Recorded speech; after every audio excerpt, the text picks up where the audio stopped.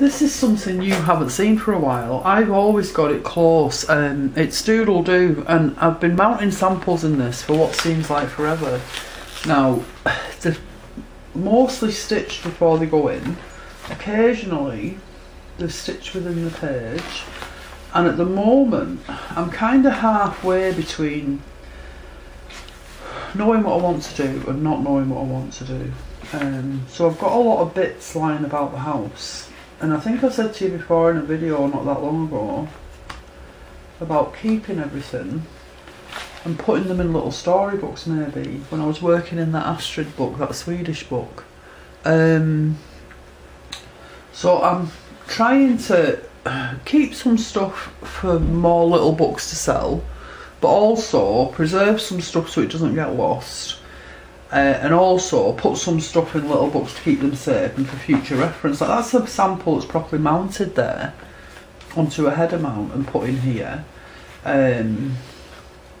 So I'm skipping some pages because I don't like all the pages, but some of them are like little stitch bits of paper that are put in. I don't like that page. This one. And so what I'm doing today, you might not see me actually stitch on this because I'm dithering. I've got lots of little things like this. So I've actually stitched one in at the minute, and I don't know whether to add anything to that. I was looking, because I want something just to make it more than it is. So I was looking at these little bugle beads, black ones, and I was wondering about putting some of these on, maybe in a row like that. But I'm trying to encourage the people in my class at the moment. Some of them are making a lot of samples, and I'm trying to encourage them to think about putting them in a little book. So, you know, I should practice what I preach. I wondered about putting some of them down there, but I'm not sure. So the thing is, I can't really decide.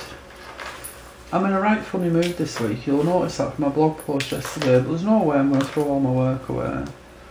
But maybe I need to empty it out of my head. Maybe that's what I need. Not physically throw it away, but mentally throw it away. But anyway, that's a different story.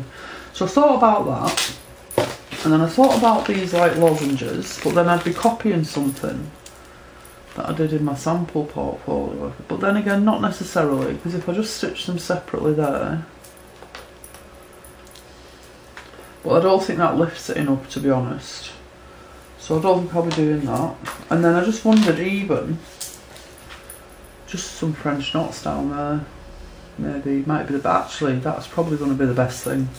But I'm probably not going to do, I'm definitely not going to do that on camera. I just need to talk out loud, because I've got all these little bits. I mean, this page, if this page was just that, it wouldn't matter, it'd have space, it'd be nice. But I could also maybe come back and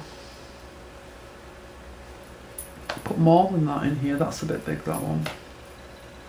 But even little tiny little scraps like that, you would think, oh, get that in the bin. It's rubbish. Don't do it. Another one. What a lovely page that would be, wouldn't it? Maybe that's what I should do actually. Maybe I shouldn't stitch on the page. Maybe I should just stitch all those things into that page like that. That might suffice. I think that's probably what I'm going to end up doing. I've got a bit of more solid stuff here. Let's see. No, it doesn't fit, does it? These are all much of a muchness, you see, in terms of texture and weight. They're all very light.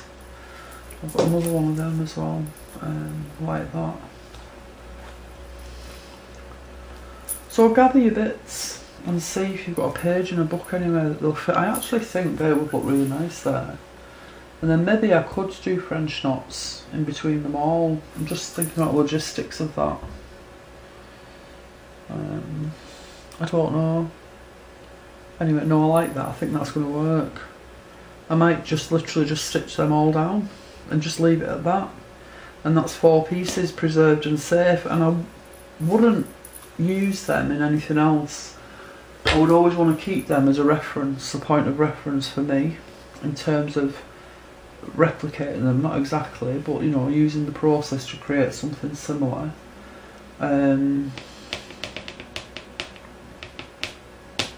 yeah, I think that is definitely where I need to go, what I need to do.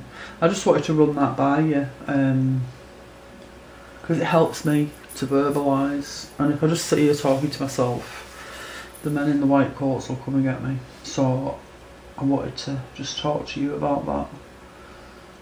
Thank you for your help, it's very much appreciated.